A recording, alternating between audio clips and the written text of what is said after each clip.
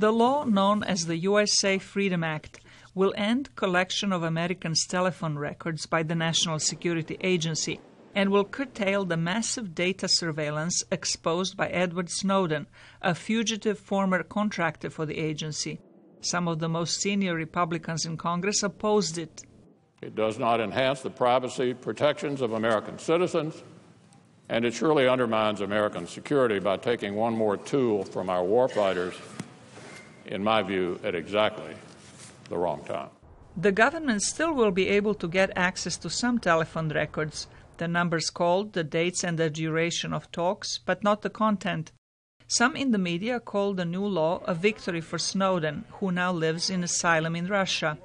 Speaking by video link Tuesday, Snowden told Amnesty International in Britain that surveillance of telephone calls does not help prevent terrorist attacks. Because when you have individuals like me who are ultimately responsible for this going into a desk every morning and trying to search through the world's communications from the previous day, the previous week, the previous month, you realize very quickly that if we collect everything, we understand nothing.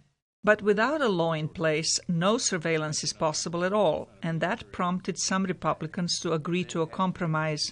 Democrats in the Senate defended the bill. The House-passed USA Freedom Act is measured, compromise legislation that is the result of lengthy negotiations. It brings much-needed reforms to some of our surveillance authorities, ensuring that we safeguard Americans' rights while increasing the government's accountability.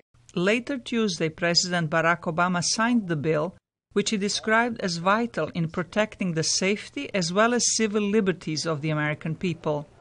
Zlatica Hoke, VOA News, Washington.